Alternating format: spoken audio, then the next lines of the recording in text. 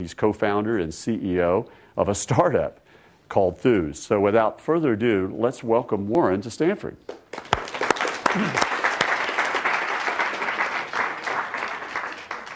It's great to be here, and it's actually fascinating to be here.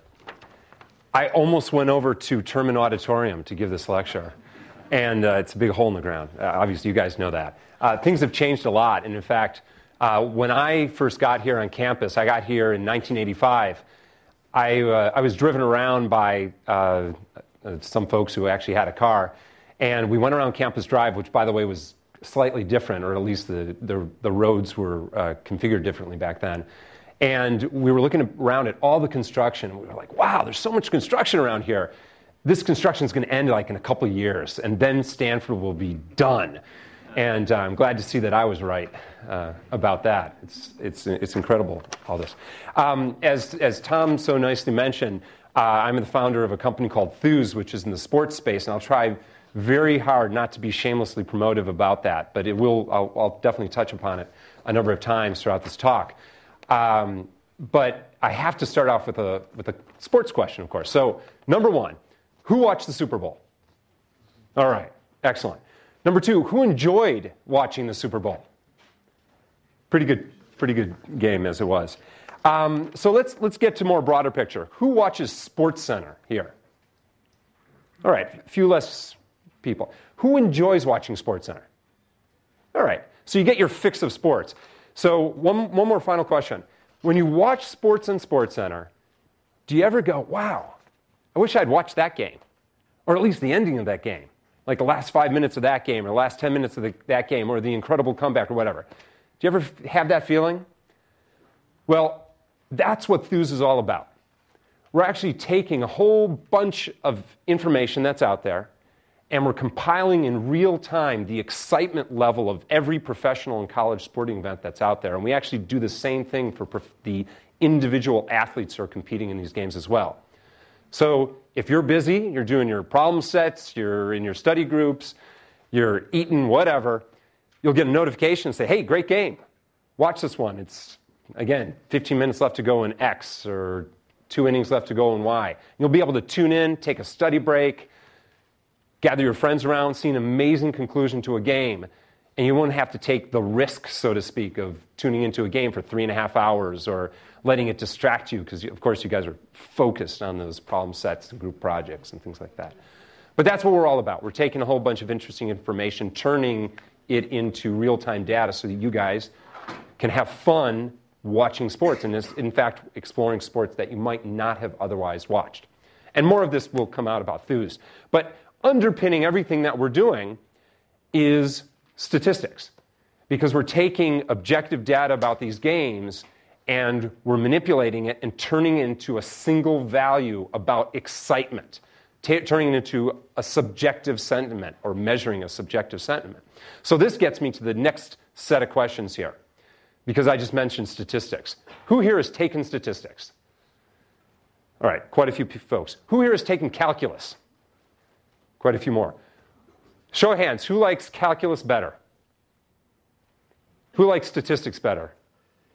Who doesn't like either? Okay, I'll just make a determination that you guys said that calculus is much more interesting than statistics. And that's typically the reaction, although I didn't count all the hands, I'll just assume that was the case. But our business is all founded upon statistics. And the point that I will make without having any defense behind it is that life is statistics. Life is not calculus. Calculus is all about perfection.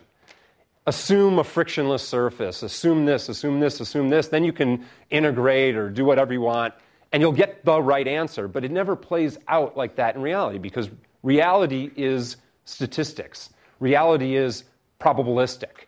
It's non-deterministic. And so in our business, we're all about exploiting non-determinism. You don't know the outcome of the game. You don't know if the game's going to be exciting. But yet you still want to know. You still want to know if it's worth your time to tune in. Are you going to why should I watch the highlight when I can watch the real game? But I don't want to tune into the real game because it might not be interesting. So there's a lot of things in life that are uncertain. we're exploiting that. But all of you who are clearly on an entrepreneurial path are also exploiting uncertainty. Because what I will posit here, and the whole premise of my talk, is that determinism has very little role in entrepreneurship. It has a lot of a role, or a big role, in engineering. And most of you are engineering majors. But when it comes to entrepreneurship, entrepreneurs seek out uncertainty. They exploit uncertainty. And uncertainty is your life. And so what I want to do, actually speaking of life, is I'm going to go through a little bit of a chronology of my background and how I got to where I am today. And in so doing, I'm going to explore a bunch of uncertainties, a bunch of trade-offs. And hopefully, there will be some gems and pearls of wisdom. Some of these things are going to be very obvious to you, and I'll hopefully point those out. Other things are going to be not so obvious. And the bottom line, of course, is there are no right answers because everything is uncertain. But as an entrepreneur, you're going to be faced right in front of you, right in front of your team, right in front of whatever task you have at hand with uncertainty. And so as much as you want to go out there and say, I'm building X or designing Y or whatever, and it's going to be the best thing, inside you're going to be saying to yourself, I'm not really sure. And I guess maybe one of the key takeaways of this talk is it's okay to be uncertain because you should be uncertain. But me talking today in front of you, I'm actually uncertain what I'm going to say right now. This is my talk right here, but it'll come out some way. A lot of uncertainty. And I'm going to tell you about my time in the venture capital business. Lots of uncertainty. And I'm going to tell you a lot about Thuuz and tell you how it's going to be the greatest thing. I'm uncertain. So let's start. We'll kick this off. I don't have any props. I don't have a presentation. So hopefully these things will be easy to keep in your mind. But I started out, as I already mentioned, at Stanford in 1985, an undergraduate. And this is actually a good place to start our story because this was my first time west of the Mississippi River. I come from Illinois originally. And when I came to Stanford, obviously, you meet a diversity of people. And it's absolutely fascinating. New environment, everything's new, everybody's uncertain, obviously. But one of the things that I didn't realize at the time is that when I stepped foot on Stanford campus, I'd be sowing the seeds for the founding team of Thuuz. And it's a wonderful story in that when I first thought of this idea as I was sitting back watching a football game a couple years ago, my first thought wasn't to talk to some entrepreneurs that I'd backed at DFJ. I'd been in the venture business for 13 years. And my next thought wasn't to think about the business school and think about all my colleagues that I met there. And there are fantastic colleagues there, fantastic folks I've worked with at DFJ. My first thought was right back to my undergraduate experience in Stanford. I pulled in my freshman RA to be my VP of engineering.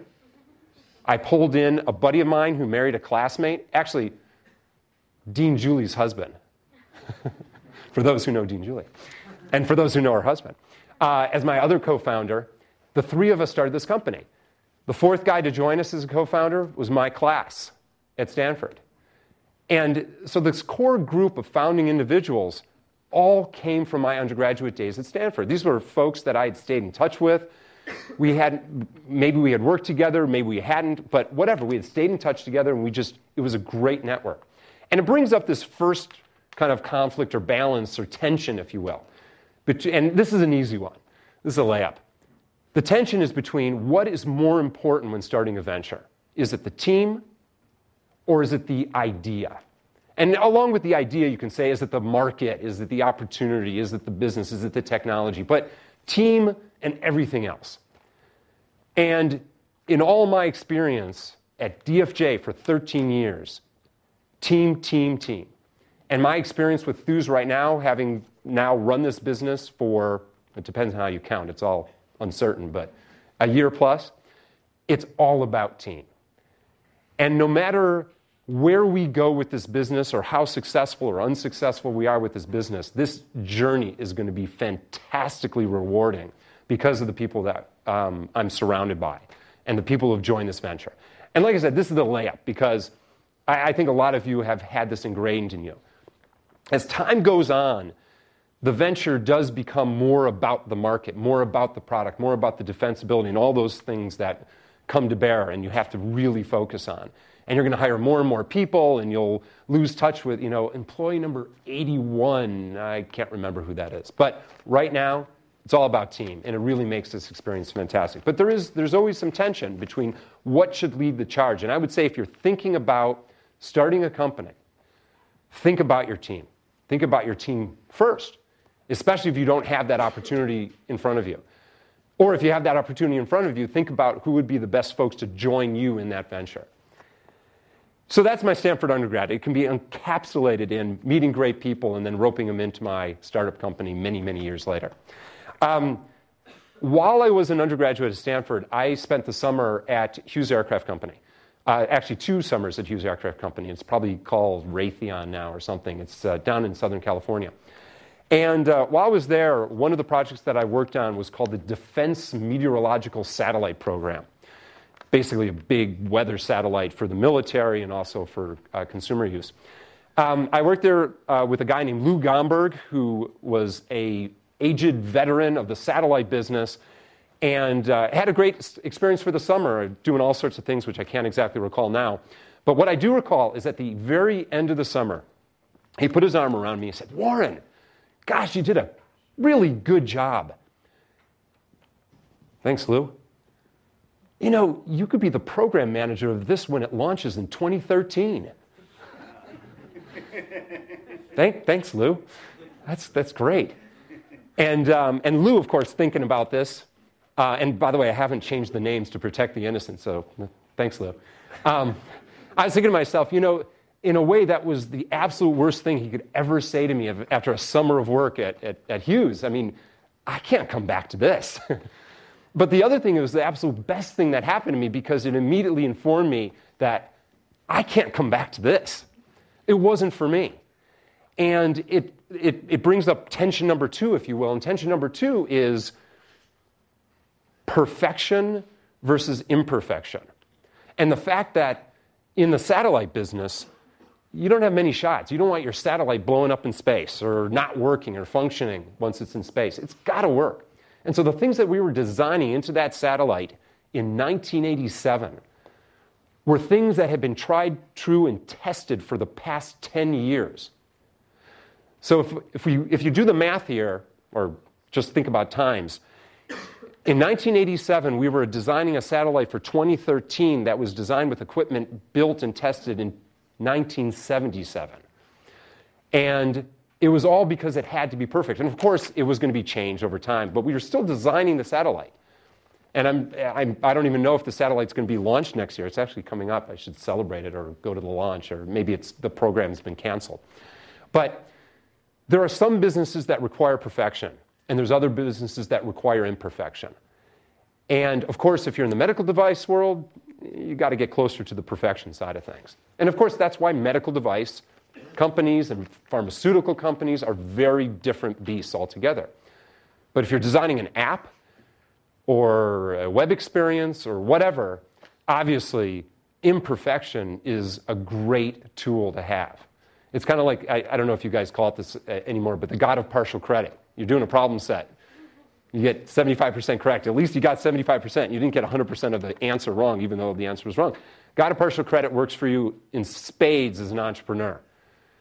And you have to use that as a tool to get out, get your product launched, get customer feedback, learn from your mistakes, pivot, and do it again, and iterate and pivot and iterate and pivot. And it's all about embracing imperfection. Again, I don't think this is anything new, but you're going to have some experiences where you're going to have to be perfect. And identifying those scenarios and differentiating that from other scenarios is extremely helpful. So, and it also has to do with risk-taking and risk avoiding. Again, entrepreneurs are taking huge risk. And at DFJ, we were trying to take huge risk. And we did a really good job, I believe, of doing that. But at the same time, we had a portfolio of companies that we were backing. And by having a portfolio of companies, we were clearly in the risk-avoiding position. You know, we knew that of a portfolio, let's say, of 20 companies, only a couple of these companies were actually really going to take off and be hugely successful. So we knew that out of 20, 18 we're not going to do, well, they do fine, let's say. But two we're going to make the whole fund. So that's the balance between risk-seeking and risk-avoiding. You have a portfolio of companies. You have a portfolio of risk-seeking companies. Now, as the CEO of a startup company, we're taking a heck of a lot of risk. But at the same time, we're also taking in other people's money. And the moment you take in other people's money, you have to realize that you have to start avoiding risk to a certain degree. And we'll get back to this later because I really do want to make money for my investors. And as a consequence, the more I really want to make money for my investors, the more I don't want to lose money, the more I don't want to go out of business. And that's not a healthy thing for an entrepreneur. An entrepreneur should want, be going for it and just, I bet the company every week or I bet the company every month. But you still have to balance these things out. And so when somebody somebody gives you money and says, hey, take that risk, that's great. That's nice, but there's a lot of stakeholders. Oh yeah, there's employees. Not just investors, employees. The fifth person we brought this individual on as a founder, he came to me one day and said, Warren, I'm selling my house. I'm like, great, that's cool. Why are you selling your house? He goes, I want to have enough money to last this startup phase. I'm like, that's really scary. You're selling your house. And I'm thinking to myself, and this was at a time when we were all part-time because, again, risk-seeking, risk-avoiding. We didn't actually jump into this venture full-time from day one. We were going to test the waters. We were going to figure it out. And here's this guy coming to me and saying, I'm selling my house. And I'm like, don't sell your house until we're all committed. And in fact, this turned out to be the forcing function for getting our company full-time, full speed ahead. In fact, I don't think he ended up selling his house. God dang. Anyway, but he forced us in the right direction. We have no regrets whatsoever. So anyway, somehow I got to that out of Thuuz Aircraft Company. So after Thuuz Aircraft Company, well, that was one of my summers. After my undergraduate days, I went co-term here. I got a master's. And I did the Smart Product Design ME218 program here. Anybody in that program here? Yeah, all right. You're a glutton for punishment. Actually, all these programs are great and punishing. So one of the things about was 218, and actually really specifically about my research that I did while I was here as a master's student. So I did work in the robotics lab of Professor Mark Kokoski. And I learned a really big lesson there because going into the research, you're suddenly becoming a specialist. Up to this time, I was mechanical engineering. What is mechanical engineering? It's lots of things. And in fact, I loved mechanical engineering because it was lots of things. But then suddenly you're doing research, and we weren't just doing robotics research, we were doing grasping and manipulation of robotic hands. Oh, and even more so, we were doing slip sensing of robotic fingers. And you could keep going down and down into the minutiae, not to be pejorative at all, but it gets very specific. And it really started opening my eyes to the fact that at some point in my life, I'm actually going to have to decide what I do. And I need to figure out, am I a specialist or am I a generalist? Or maybe I don't really have to figure it out, but I've given this a lot of thought. And this brings up another story because very soon I'll talk to you about, or tell you about my time at Baxter Healthcare Corporation, which was my first job out of college. And while I was at Baxter, I had the pleasure of working with an amazing engineer named Dean Kamen. And you might know Dean because he's done all sorts of fascinating things like the Segway scooter, and he's the guy who started US First, the robotics competition, done a number of different things. But he's an amazing engineer. And so I was working with him. He was designing the next generation kidney dialysis machine, and I was designing the next generation kidney dialysis machine. And I realized that he was good. Like, as much as I was like, oh, I'm doing this cool WYSIWYG technology kind of stuff. Actually, WYSIWYG's totally the wrong word. Cool technology. He would always know more than me in terms of what I was doing. Like, he could come over and look over my shoulder. In fact, Mark Kokoski did the same thing. It was eerie. I'd be like in a lab for 56 hours straight, and he'd come in the next day, kind of look over my shoulder and go, you forgot that. I'm like, how the heck do you know that?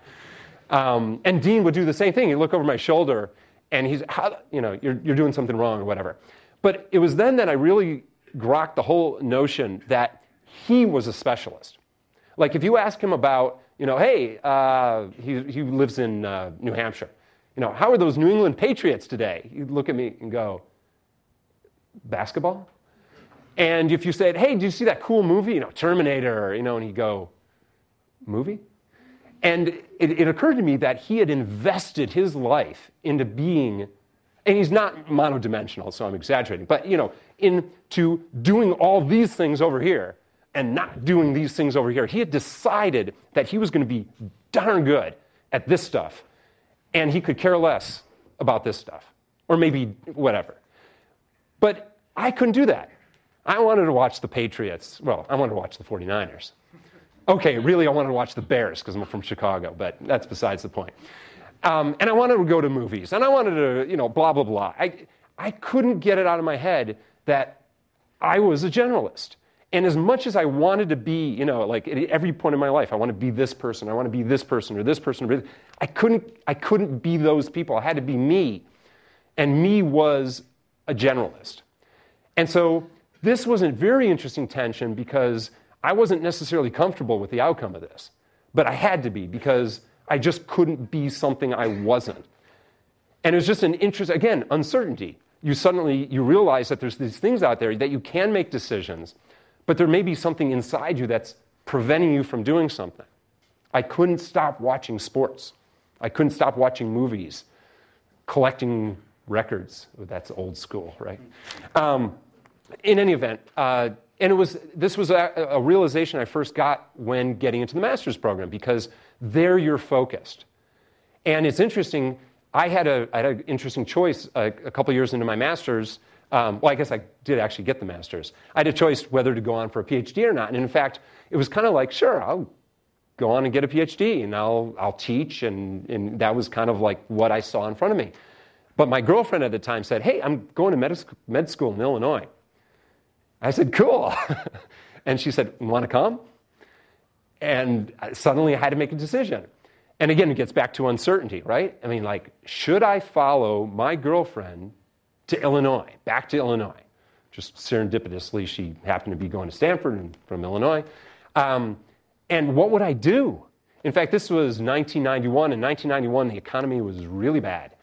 And so there were very few jobs here in Silicon Valley. There were probably even fewer jobs in Illinois. But as I already mentioned, I already gave the punchline, I ended up working for Baxter Healthcare Corporation, getting completely lucky that I landed a job that was really, really interesting. And I fainted at the sight of blood, and I was in the renal division doing dialysis machines, which is absolutely the worst possible thing. But I got over it. My first interview at Baxter, they flew me out there. I walk into a lab, and there's literally a jug of bovine blood there. And I walk out of the room immediately. I kind of collect myself. And I hear the guy who was taking me around introducing me. No, this is Warren Packard from Stanford. Warren. But I didn't keel over. I just went in the hallway and collected. And then I walked right in, and it was okay. Uncertainty. So the question that popped up, or the tension that popped up, is this whole tension between chance and planning, or luck and planning, or whatever it might be. I did not plan, when I started my Stanford career, to go to Illinois 6 years later with my girlfriend. I did not plan to get into the medical device design business. I did not plan, there's a lot of things I didn't plan, but this was a huge decision point in my life. And yet I was leaving it all up to chance. And I'm assuming, I'm just truth, candor. I'm anally retentive. I like planning. I like organizing. Like when I got my, freshman book, whatever they call it at Stanford, I was planning out my major. I did, even though I didn't really know what I wanted. And then every year, what courses how do I get my GREs? How do I do this? Whatever. I was planning. And then suddenly, I'm uprooted, thrust into Illinois. Or back to Illinois. I guess that was somewhat comfortable. But again, it's all about luck versus, or chance versus planning. And again, there's nothing that says one's right or one's wrong. But this whole notion that you can take a very organized and planned life and suddenly uproot it and hope that something's going to come out of it that's actually valuable is a very interesting one. So I ended up not getting a PhD. I ended up working in industry. And in working in industry, I learned a lot about business, as much as they let me out of the lab. But from there, I applied to business school. And because I knew somewhere in the back of my head, I actually had to have some notion of business, and it'd be a good thing. So I applied to the GSB. And I was fortunate enough to get in here. And one of my first classes in the GSB was organizational behavior. And here I am, an engineering student, taking organizational behavior. We're learning about people. What's with this?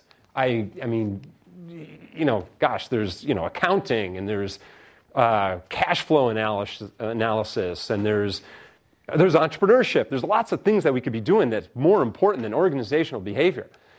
And I guess this might be one of the things that's been pounded down. But, of course, people is the foundation of the business, and I already talked about that as tension number one between team and market or whatever. That team is so important.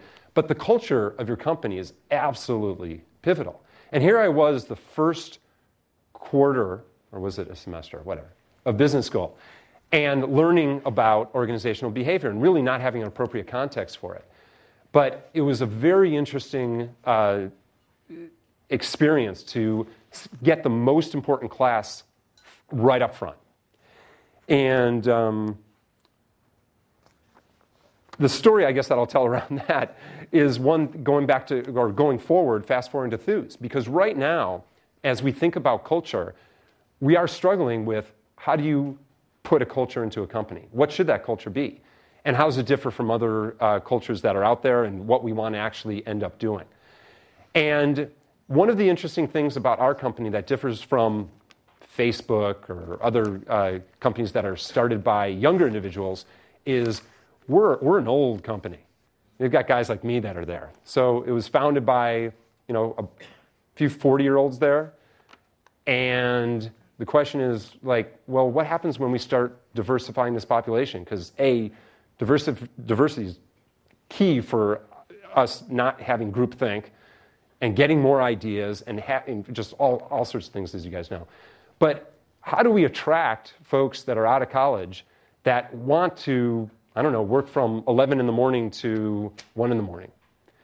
And how do they put up with the fact that we have kids and we actually work, from this time to this time, and we want to go home and have dinner with them, and then we want to work on our PC at home? It's something, actually, this is a real uncertainty. It's a real tension. But it's not something we could plan out. Again, chance would have it that we started a company when we were not 20 years old. And then the other question that occurred to us is are we going to be advantaged because we've got all this experience? Or are we going to be disadvantaged because we actually already know some things we shouldn't do? And it's actually that childlike curiosity, and I don't mean that pejoratively, that allows you to do things that others simply won't do. Are we going to be just too planned and perfect? Again, not to take that to an extent, but planned and perfect, and we're going to miss the cool opportunities, whereas those who are more youthful will just say, yeah, I'm going to do that. If I think about Napster, Napster got in a ton of trouble for what it did, but it was the start of a revolution in the whole music business. Pretty amazing what they did. And a lot of the things they did because they didn't know better. They didn't know otherwise. So there's a tension there. Again, there's no right answer, there's no wrong answer. But we're getting more and more younger individuals into the company, and it's absolutely fantastic because that is a skill set that we need. But we have to think about culture. How do you bridge a culture when, again, there's different work habits and different work styles? Again, no answer. I'm not coming with that. But obviously, I guess underpinning all of this is there's absolutely no doubt that having this diversity within the company is going to make us absolutely much stronger organization. But anyway, so that came from the GSB in terms of organizational behavior being right in front of us. Another class that we took there, how many have heard of touchy-feely at the GSB? This is a very fuzzy class. Do you guys still use the term fuzzy? Yeah, good. I'm not totally out of it. And what touchy-feely really taught us is that there's a lot of intuition that comes into what we do. And again, as an entrepreneur, intuition is absolutely paramount. In your engineering classes, you're dealing with a lot of fact. The intuitive part is absolutely critical for an entrepreneur. And again, that's not going to be any surprise to you, but we value intuition as in a venture capital firm. We value intuition at a startup company. There's very little facts to go on, but that underpins what's going on there. While I was in the GSB, I started a company, and the company was called Angara Database Systems. A buddy of mine was still getting his PhD, even after I had gone to Illinois, come back, gone to business school, and he had this technology. And this actually just presents the age-old tension of, is it the product that matters, or is it the problem that matters? And this was a classic case of a solution looking for a problem to solve. And again, luck played a huge role in this, because we started this business in 1996. And you might recall 1996 was just about this time that the internet was taken off. And Netscape had gone public in 95, and people were just trying to figure out what this Yahoo and InfoSeek and Excite stuff were. But we started a database company, which had nothing to do with the internet. But again, in terms of uncertainty, we had no idea what problem we were going to solve. All we knew is that this guy did his PhD dissertation on this particular type of database, and that perhaps we could help out somebody else in the enterprise space. Ultimately, the company pivoted and went forward as a marketing information system for internet companies, basically doing real-time marketing. So again, keeping your eyes open to those problems that are good for your solution makes a lot of sense. But I would say that starting with a problem is usually a much more helpful thing to do. But again, you're surrounded by great solutions here. And so being able to exploit a solution is obviously, that perhaps has the least friction in terms of taking you to the next level. With Thuuz, it was all about identifying the problem. And my problem was very personal. I just didn't have the time anymore to spend 3 hours sitting in front of a game that wasn't very interesting. Because I had turned down the Bears against the 49ers, my two favorite teams. And an hour in, I was like, wow, this should be a great game, but it wasn't. And then my mind wandered, and I was like, okay, how could somebody have told me this was a great game without blowing the ending? And then I started thinking, oh, I can look at these statistics and this and this and this, and next thing you know, we started a company. So that was a problem looking for a solution. With Angara, it was the opposite way around. But again, luck caught up with us, and we got to pivot right into the internet space, which was a great place to go. So I'll fast forward to DFJ. DFJ was a phenomenal experience. I joined the firm in '97, and of course, again, the internet was just taking off. So we had all this, the wind behind our sails. We were focused on the internet, backed a whole bunch of very interesting companies while we were there. And one of the things, the tenets that we've told our entrepreneurs is that you have to be focused. You've got to be focused because there's too much to do. You don't have enough resources. You've got to get things done. You've got to be focused. But in the same breath, DFJ's mantra is you've got to change the world. And it's a very interesting tension because between changing the world and focus is a lot of room. And if you're going to change the world, how can you be focused? Because you can be so focused you become irrelevant. On the other hand, vice versa. And so it's a very interesting tension. If you ask DFJ folks, they'll lead with change the world. Because, venture capitalists want that, incredible home run hit. They want the Baidus of the world and the Skypes of the world and the Hotmails of the world to be in their portfolio. And those are change the world opportunities. But as an entrepreneur, you need to focus. And there's tension there because you've got, on the one hand, somebody saying change the world. And on the other hand, a lot of people are saying, hey, if you don't focus, you're not getting anywhere. You got to start somewhere. You got to get a beachhead. You got to expand from your beachhead. So you'll get advice on both sides of the table there. And again, it's uncertain. There's no firm answer in terms of how you're supposed to approach this. In a way, what you're supposed to do is juggle both, which makes life as an entrepreneur very difficult, but we never told you it was going to be easy. At Thuuz, we're actually doing a two-pronged strategy. We have our own consumer apps that you can get on in the App Store and the Marketplace. So go ahead and do that after my talk. But we also have partnerships that we're building with the industry incumbents. We're actually working with folks like ESPN and CBS and Comcast and Dish and T-Mobile and Sprint and these big behemoths. And they, are, through their channels, we can create a very large company that has impact for their customer base. But also, at the same time, we need to learn about our customers and do some things that we have control over, and that leads us to developing our own applications and building up our own customer base. Not in competition with each other, but just because there's this tension between focus and doing something that's huge and really big. And you need both. And this is we're stretched. There's no doubt we're making trade-offs here that others might not make. And again, there's no right decision. And people will give you advice on one side or other side, but you just have to realize you're going to be faced with this uncertainty. The other element where there's no right answer is speed versus patience. While I was at DFJ, I backed a company called Xfire, which was a social network for gamers. And a company was founded by and run by a guy who's a phenomenal entrepreneur named Mike Cassidy. And Mike gives a great talk, and you might have seen it, about speed. Speed is everything. And when Mike talks, you listen. I mean, he's done it before. He's had 4 successful companies. So you might as well listen to him. I listen to him.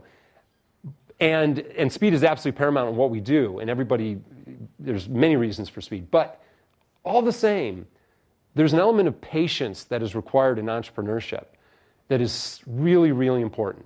Because if we were just in control of our own destiny, we could do speed up the hilt. If it was just our mobile apps, if it was just our connected TV app, if it was just us, we can go really fast. But when it comes down to it, if you're going to work with partners and your partners are going to help propel you into something bigger, you need to have patience, because these guys are not going to be moving very fast.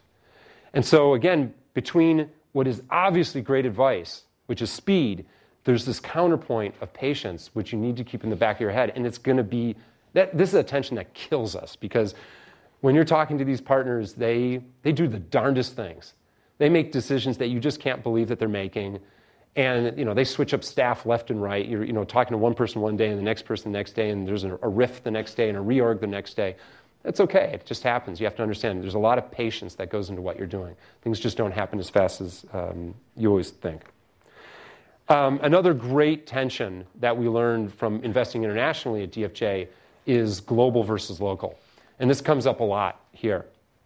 And I think this is actually captured in that saying that you need to think globally and act locally. I got to be careful if I say that the wrong way. It's a global economy. There is no doubt that whether what's going to happen with the U.S. economy or the European economy or whatever, it's going to happen. It's going to happen beyond your control. But in the final analysis, it's all about the global economy, which is critical. What's happening in Asia, what's happening in Africa, what's happening in Europe and the U.S. You have to be prepared for what's going on. But at the same time, getting back to the focus, you need to realize that you've got to think locally. Because if you're going to expand your business into some of these regions, you have to know what's going on in those regions. In fact, just the other night, we had a call with the Royal Challengers of Bangalore in the IPL, Indian Premier League cricket. And cricket is one of the sports that we cover. It's a great sport. It's not one that I know very well, but huge following. And IPL has got a great following, and I guess the Royal Challengers have a great following as well. And we're talking to them about how we integrate our service with theirs. And one guy very astutely on the call says, well, I looked at your app and it's all, it's kind of focused on U.S. sports and you have U.S. service providers and all this stuff. And we're like, yep, we admit it, we're guilty. But the focus part of our business is we don't even know where to begin when it comes to India. But the thinking globally and thinking big part says we need to be involved with cricket. We need to be involved with rugby. And we need to be involved with international football, the real football. And if we're going to get into India, if we're going to get into China, into Japan, Korea, Germany, whatever, we need to have partners there who help us out because it's a very complex landscape. But we have to be thinking about heading into that direction because that's an important part of our future. And so we're laying the seeds now for our ability to execute on the international landscape. And hopefully the Royal Challengers will take us up on their offer and help us into India. And hopefully we'll get a call from Bayern Munich to get ourselves into Germany, and from an EPL team to get us into Britain. We'll see how these things play out, but we have to have some patience. So finally, I'm at Thuuz. As I mentioned, the idea came a couple years ago. We really started full-time, put everything else aside a year ago. And there are some tensions, as I've already mentioned, that we're addressing. And I'll give you a few extra ones that as kind of a bonus, and then wrap up and go to Q&A. One of the first things we had to do was compensate people for the work, even when we were working part-time. And that brought up cash versus equity. And all of us at first were on equity. But what we did was something that I'll throw out to you as a proposal, because I'm not sure how often this has been done, but we created an economy in our company where cash and equity were fungible. And basically, when we raised seed money for our company, we priced the round. And we basically said, it's whatever, 10 cents per share for this. And when individuals invested in our company, they invested at 10 cents per share. And when somebody did work for us, we simply could convert that either a dollar amount or a share amount. And it just didn't matter to us. Because some of the folks that were working part-time for our company needed cash, and some of the folks that were working for our company wanted equity. And we wanted to accommodate both without creating a tension. So we created this economy within the company. It forced us to price our seed round. And it's very popular these days to do a convertible, and I won't get into all the details, but to basically bring money in that would convert into a round that would be priced later. And we decided not to do that so we could create this economy. And I'll just throw out that this experiment, I believe, worked very well. Because those of us who wanted equity, we were all in for equity, and those who wanted cash, no problem. And you could take out cash and get equity. You could put in cash. Wait, you could take out cash? Well, you know what I mean. Anyway, you could go back and forth.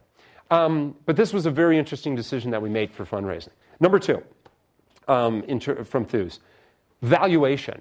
How do you set a valuation for your company when there's not much there? And of course, that's an art rather than a science. But the point that I'm going to just push out here in the next minute is it's very attractive to have a high valuation and value your company at something that you can go and boast about, or at least internally feel like, hey, we got this high valuation.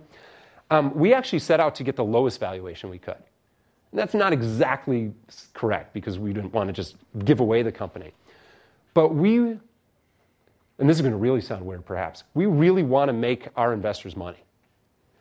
And as a consequence, we don't want to raise money at a super high valuation.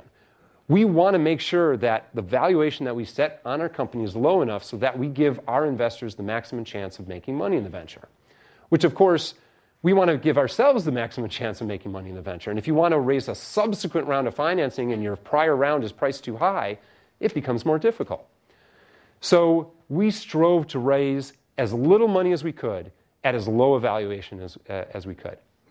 And we're now just now going out for our first institutional round of financing, and it seems to be playing out well, because we're not getting pushback in terms of where our prior round valuation was. So something to think about. You can brag a lot about high valuations, but you want the right valuation.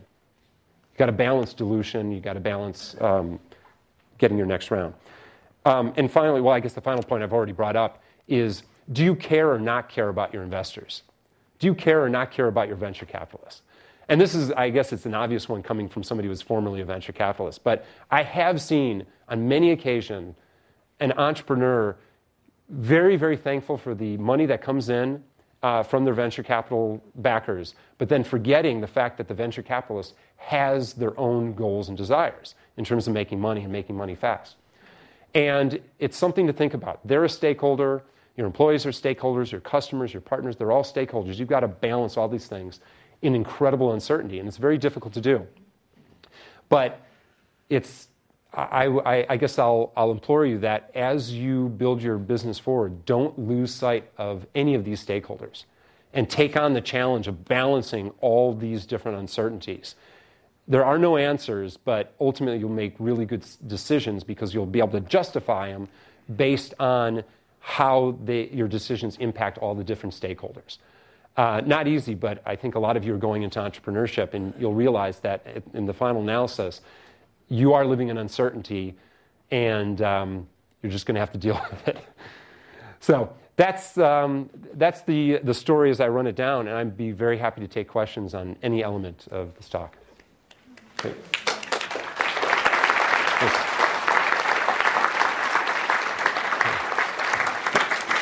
For me, the name of your company, Thuuz, is an amazing sound. Is it the initial of your founder, or what is it? So Thuuz, which is spelled T-H... Oh, with question. Where does Thuuz come from? And what does the name derive from? So Thuuz, which is spelled T-H-U-U-Z, and I'll have to explain that in a second. Actually, that's really easy to explain. The URL was available, believe it or not. 5 letters long, and you can kind of look at it phonetically, kind of. But it basically is short for enthusiasm or enthusiast.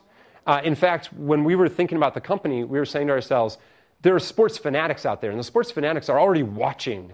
You know, if they're a 49ers fanatic, you're going to be watching the 49ers. We're not going to tell you anything new. But it's the enthusiast.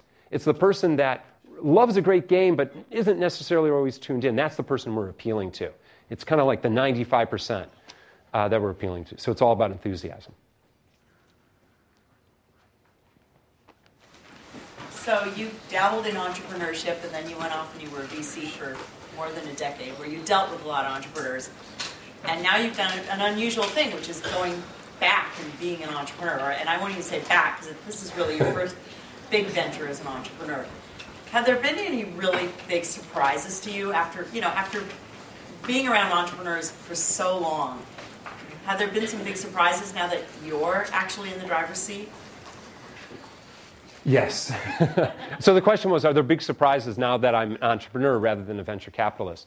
And I guess in a way I was prepared for surprise because, again, uncertainty, surprise, et cetera. And in fact, I guess I'll make a couple points here. There are a couple of absolute, and then I'll answer your question, hopefully. There are a couple of absolute notions. So I just talked a lot about uncertainty, but I think there are some absolutes here and things I wasn't surprised about. The number one thing is it's really hard work. And there's no letting up. There's nothing, you know, as a venture capitalist, there are so many things to do, and there's so many ways you can add value to a company. You can't possibly do it all. So therefore, you just pick and choose. And, you know, it's actually comforting to know that you can't do everything. And your companies are still managed, and they'll go forward whether, you know, you help or not. And you help, but you help as much as you can. As an entrepreneur, your company's moving forward only insofar as you're doing something. And it is really hard work. And so that's obviously, that's an absolute. Another absolute is prioritization. There's too little time. You got to prioritize. You got to be absolutely brutal in prioritizing. And another absolute is passion. And this is the thing that I think I'm most surprised about is how passionate I am about what I'm doing right now. And it's not that I wasn't passionate about the portfolio companies that I was backing. I love these companies, but they weren't my own. I mean, they were, you know, I had a part of them, and I love them in their own way. But what I'm doing now is just, it's part of me, and I'm overjoyed. The folks that have come and joined our venture, I'm tickled that they've joined this venture because they've joined this passion. And it's really cool when they take it on and I can let them fly and, you know, I hear them talk about it. It's really great. And so there is not, the buzz that you get as an entrepreneur is phenomenal. And of course, the highs and the lows are huge, the swings. And, you know, I have to be honest, when you're first starting out a company, even, you know, we've been at it again for a year or two, depending on how you count, there haven't been too many lows. We'll brace for them. I mean, I'm sure something will happen. And I would say these early days are great because you're just clicking along. You know, it's, you know, if you're growing from 1,000 users to 10,000 to 100,000, you know, you can do it. You know, somewhere the tension comes into play where, you know, things go wrong, you lose a partner, something, your service goes down at the worst possible moment, whatever. And you'll hit those lows, and those lows will be super low. We don't have a portfolio as an entrepreneur. You don't have, you know, if as a VC, if one of my companies was doing poorly, another company was doing great. That was always the case. And so you could balance that out. The other thing that's interesting, again, I'm being very candid and open, the moment that we took in money and started this business full time, I started dreaming.